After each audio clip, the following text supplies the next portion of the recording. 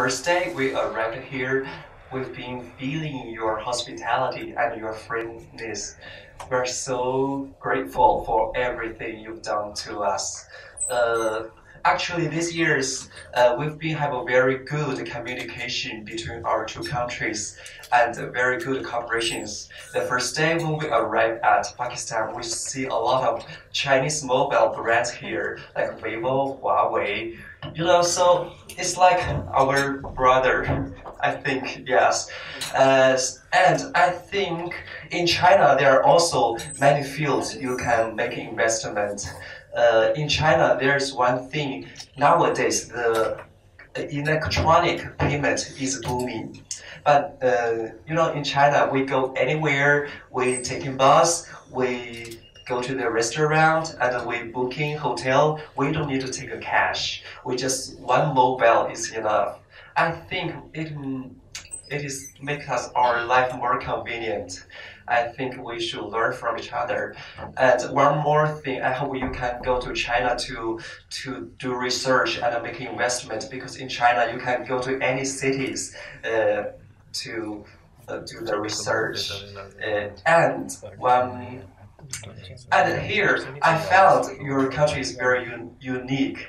There are so many fancy things and unique things here. Like last night, we visited one costumes store. I found your traditional costumes are very, very delicate. But in China, nowadays, there is a strong need for cultural diversity. I think your clothes or costumes and some accessories will be very welcome and booming in China. Yes.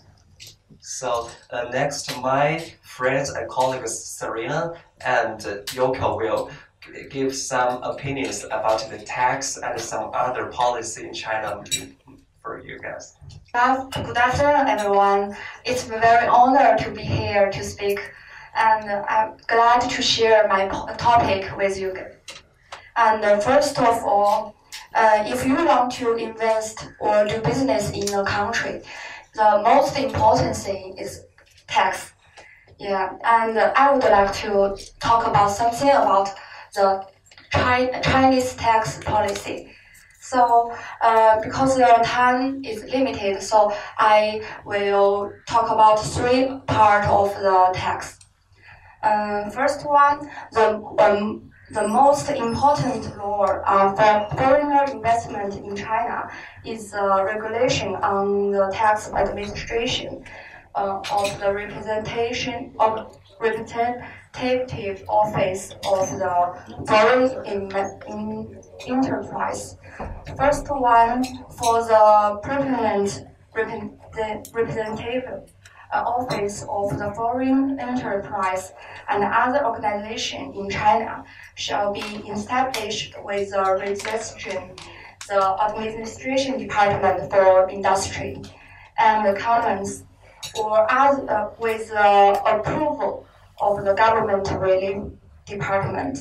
The second one, a representative office shall be applied for the tax registration with the local content tax authority within 30 days. After restriction, I represent the following information. The first one, restriction and approved documents. The second one, original and copy of the organization code certificate. The third one, the original and photograph of the certificate of the register address, such as property rights certificate and lease agreement. The fourth, the original and photograph of the chief representative passport or other legal identity documents. And the fifth, relevant resolution and documents on establishment of the representative office and of the foreign enterprise, such as including your company's name, address, contact information.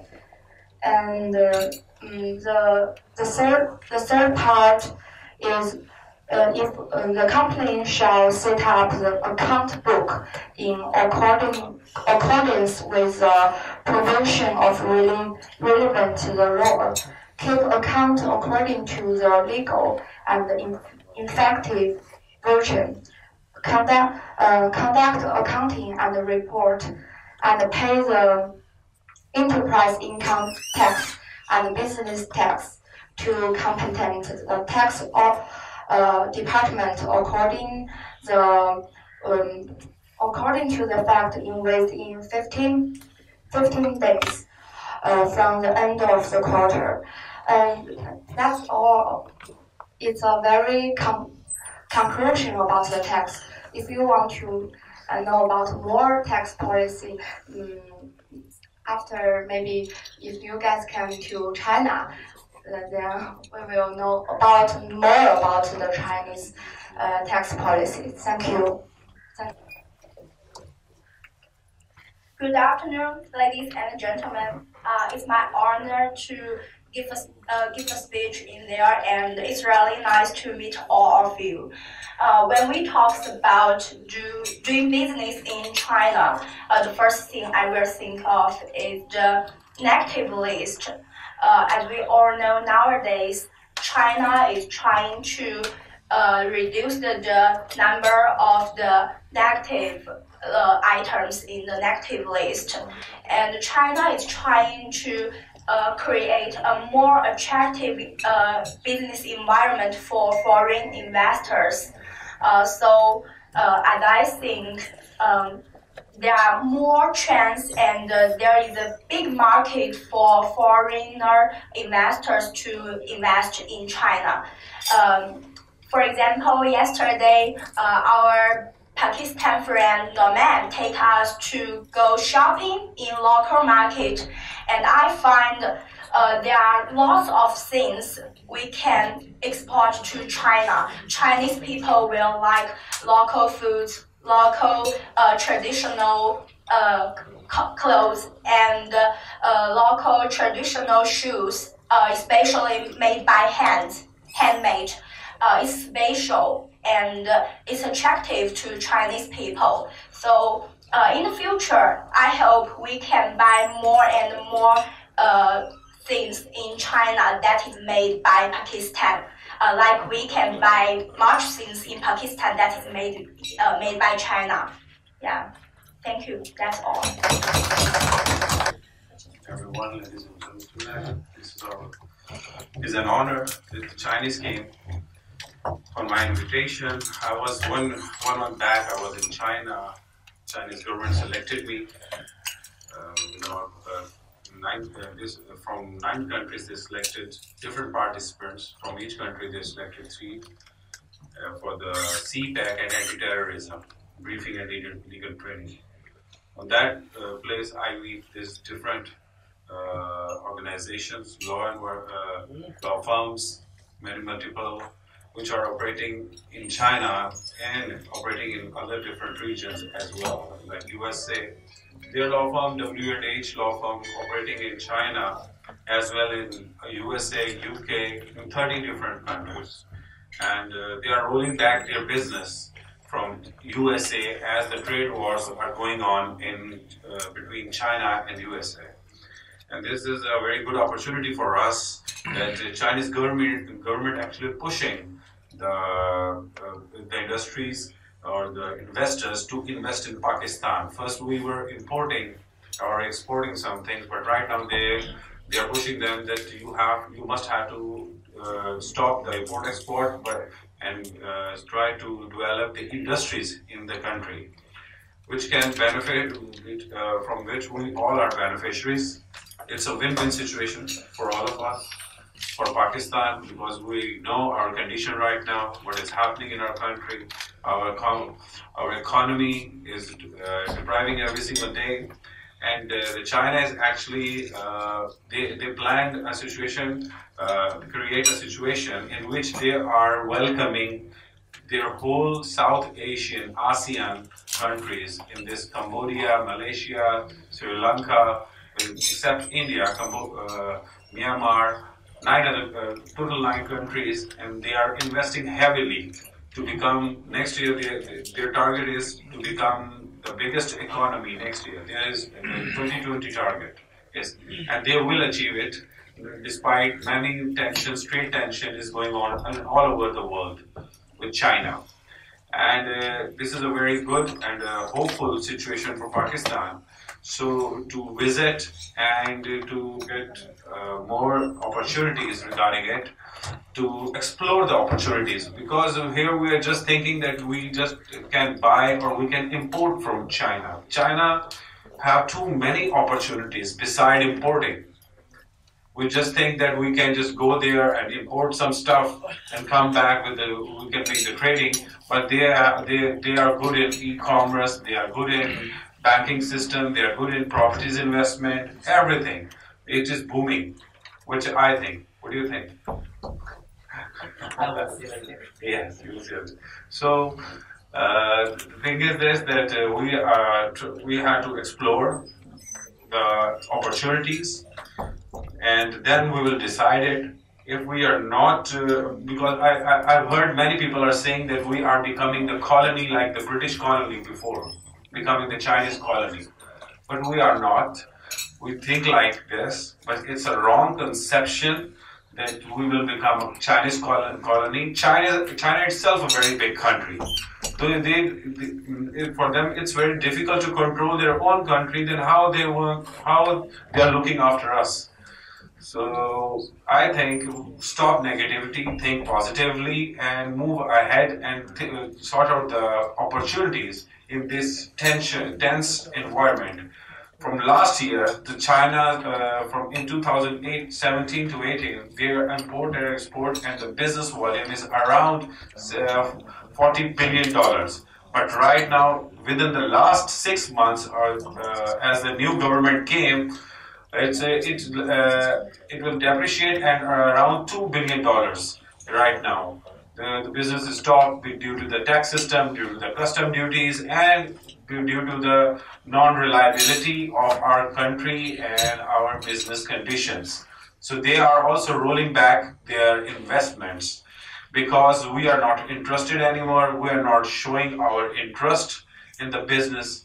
And that's why they think that we are not welcoming them, honestly, and that's why they are rolling back. So I think we have to give it a think, and then we have to act before we will lost these opportunities.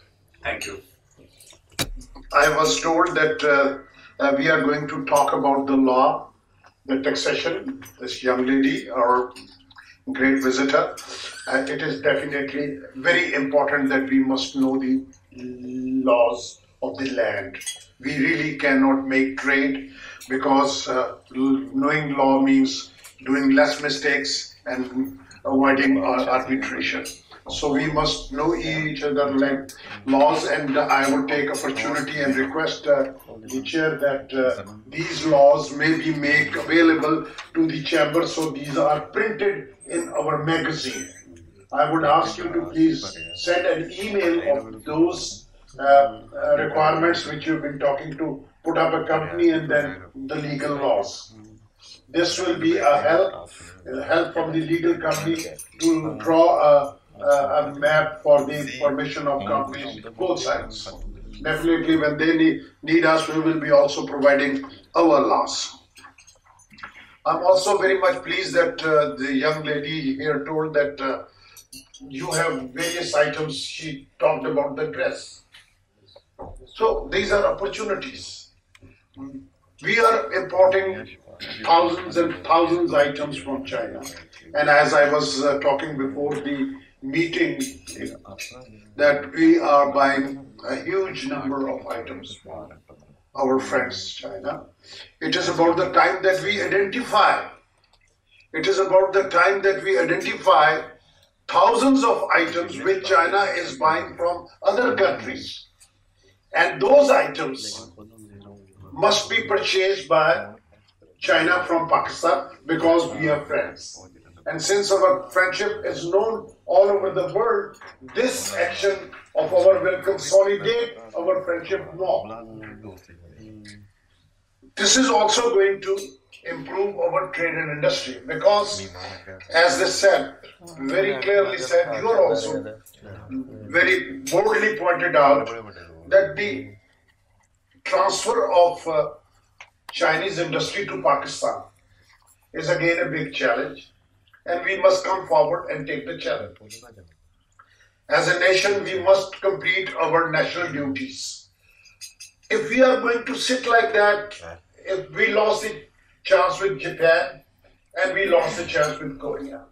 When they went from SME to mega industry, we didn't take the chance. At that time, it was our chance. Then again, we missed with the Korea. We don't want to miss with China because China really want to see us progressing. And it is our national duty, like skill development has been talked about. So we must look into this opportunity comprehensively. Trade, industry, tourism, Silk Road, water, and all these things are combined. And if we combine everything and fulfill our duties, no doubt that we will be a prosperous country. China is definitely going to merge a very large economic power. They are going to tell America, thank you very much. Of course, 2020, but we need to fulfill our responsibilities for the reason opportunity never comes again and again and again. If this gap is not filled up, who's going to fill the gap? If we are not going to put our HR in Balochistan, they will have to bring few people from China to do their job.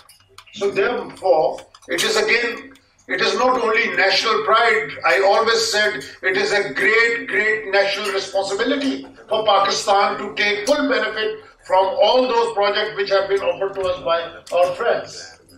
So this is again a good chance, and improving our trade, both ways trade, we must have a list of these young girls are our ambassadors now in Pakistan. They are already in love with Pakistan. They can go and tell about Pakistan. This guy is a Pakistani ambassador. He can go and tell that there are so many good things in Pakistan, and we must come up to the expectations of our Chinese friends. If they want garments, we must provide garments. Like Hire. Hire is a big name in the world.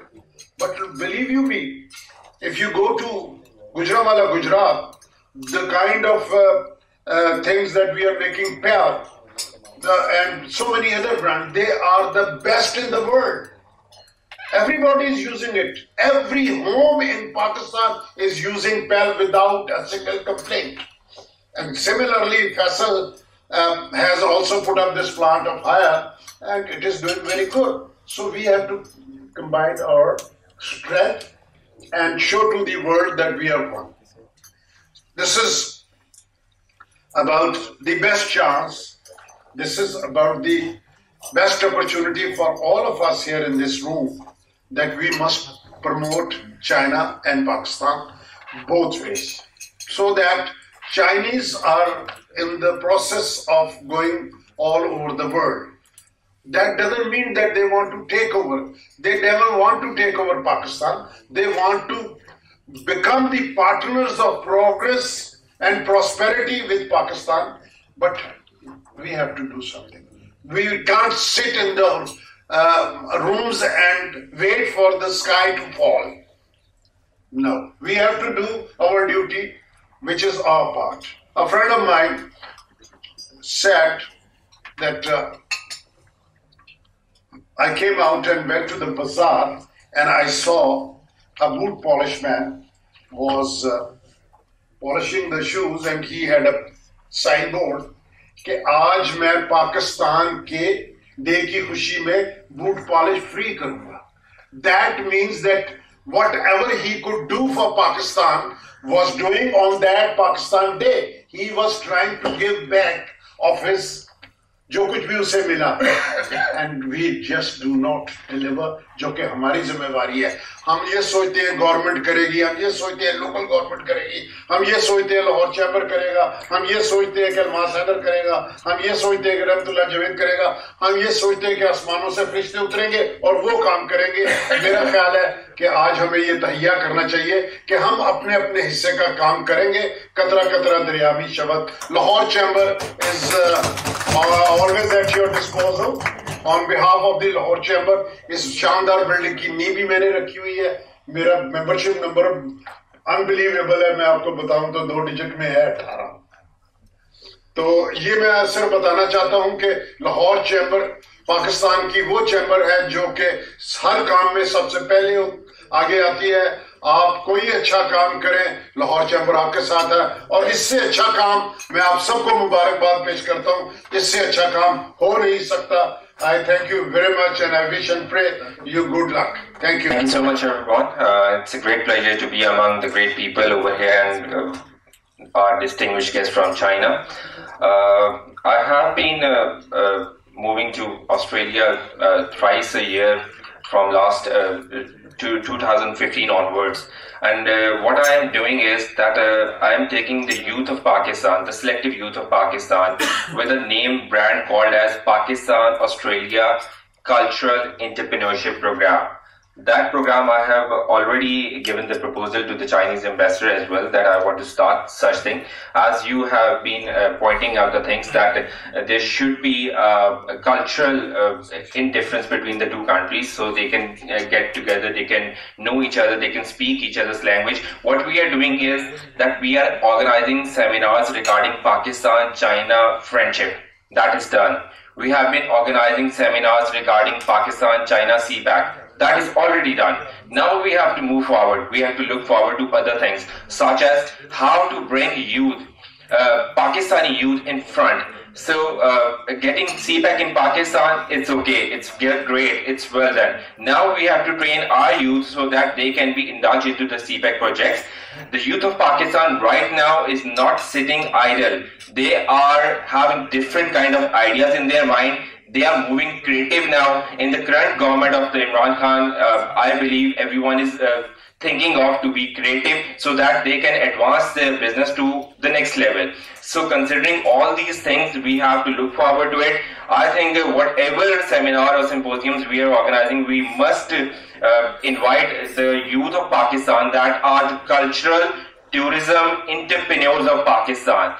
They are going to lead the industries, they are going to lead the businesses of the Pakistan, whatever they are doing.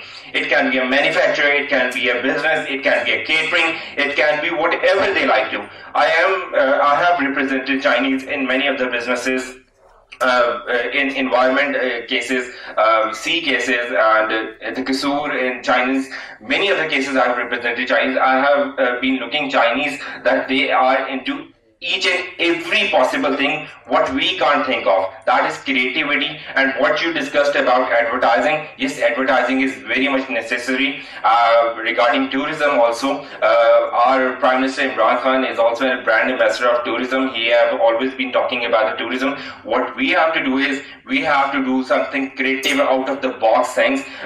It's very good that under his chairmanship or under the chairmanship of Lahore Chamber, we make a delegation, we go to China, we show the markets to our people. But what we have to do is let's welcome the Chinese companies over here. Let them have MOU with the youth of Pakistan, with the cultural entrepreneurships, youth of Pakistan, so that they can get boom out of it. And vice versa, the youth of Pakistan can go to China and they can look forward to different things. And in this way, Pakistan and China can collaborate with each other for the better future. Thank you so much. Assalamu alaikum to all guests. I just like to point out certain points, that there are certain points in taxation between these two countries that somehow people don't bother to look on. That Pakistan and China signed a convention of double taxation treaty on 15 November 1989. That means that a company that is taxed in China cannot be taxed in Pakistan. And these are the areas that China should take a benefit from this treaty, rather taxing in Pakistan. If they have a lower rate of taxation in China, they should avail this double taxation treaty. And there are, I think, as said by honorable guests, there are still many fields that need improvement by the help of our great friend China, that are mainly agriculture, textile, and labor.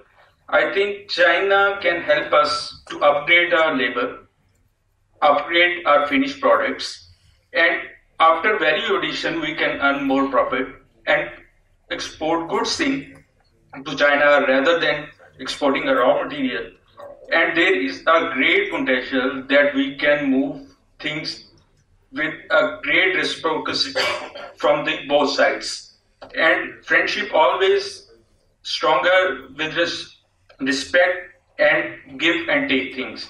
So we should move rather for potential and financial matters rather than only saying things. And there is a one most important thing, that cost of production in China is higher as compared to Pakistan. I think China should take a benefit of low cost and Pakistan should get a benefit of a very good and large market. Thank you very much. Go to FBR, then you go to the custom. No, there you just go to one place which they appointed as the government registry, one window service. Sir, I like to add one point in it, that I heard from one of my friends that China has opened its doors for immigration on investment basis like USA and UK.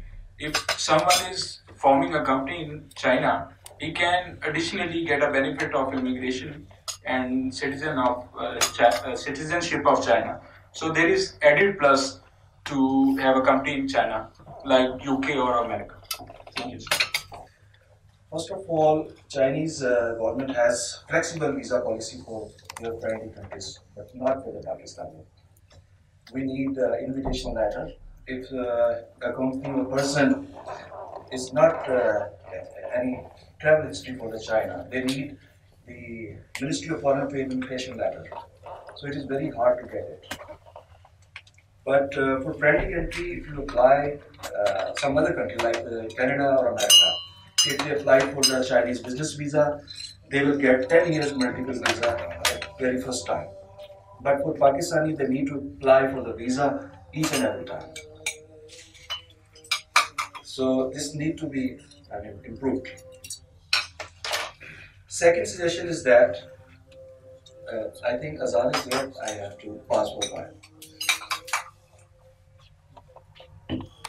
Second suggestion is regarding the disputes between the Pakistani companies and with the Chinese companies. And also as my friend has just said, in all main cities of Pakistan, there are the Chinese consulate, and in Islamabad there is embassy. But unfortunately, if you call to the Chinese embassy, they will not attend phone. For the last few years, I have tried thousands of times to call the Chinese embassy and talk to some commercial attaché, but they are not available on the phone. So this is a very big problem, that you cannot contact Chinese embassy by a phone, and even you cannot talk to them if you go to Islamabad. So my suggestion is that if there are many people who are interested to do business in the China, but they don't know how to do it. So if the Chinese embassy have some facilitation center in all the main cities like Karachi, Islamabad, and Lahore, and they told the people how to get the company registered, and if you have any kind of disputes, so how there will be the court proceedings, and how will the Beijing Arbitration Council will help business people to solve their business problems. For the last 4 or 5 months, there is a very hard policy of the China regarding Pakistani people's banks and the transactions. Many people who have their bank account in the China, they have closed, and if their bank accounts they need to renew, they are not getting renewed. So I don't know why it is happening. So this is also very difficulties for the people who are doing business with the Chinese. So I think if Chinese embassy opens some offices for the Chinese business people where they can talk and express their problems. I think business can be improved very much. That's my suggestion. Highly thankful to Ms. Serena, Luco, Raymond, and Mr. Emmer from China, and our Chief Coordinator, Numan Shaib, Joint Secretary, Law Tax Bar Association, who arranged this trip. Also, I thanks our friends, Shahbaz Sadiq Saab, former Vice President, Law Tax Bar Association, our senior tax practitioner and well-known personality, RahmatLaw Malik Sahib, Mr. President Malik Sulman Saab, who is a very energetic, active person. Janab Rana Saqib Munir Saab, who is working for multinational companies, and Shahbaz Sadiq is mostly working for the Chinese companies. I am very thankful to all participants